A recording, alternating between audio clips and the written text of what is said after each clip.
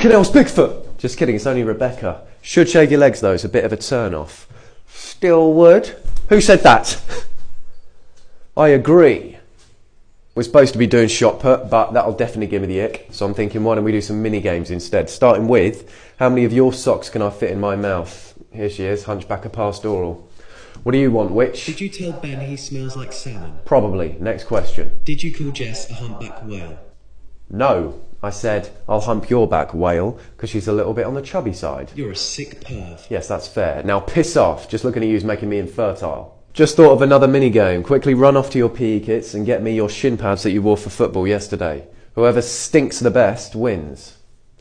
And grab me some toenails as well. I'm going to do some spells with them.